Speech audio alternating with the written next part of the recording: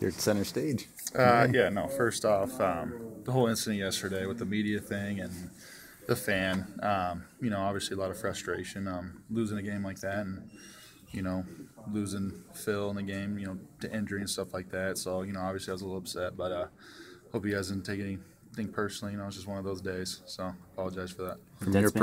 From your perspective, what happened with the fan? It's just, I usually shrug that stuff off. Fans like to talk and say some things, but, it's just something I could have been the bigger man and walked away, but, it wasn't really that big of a deal. Is there something he said that really upset you yesterday? Just talking. He's just a fan, so not a big deal. Just caught me when I had a short fuse that day. I'm usually pretty good at keeping my composure and talking to you guys and stuff like that. So, hope I didn't offend anyone by walking out of the locker room that day. It wasn't my best day. So. Did team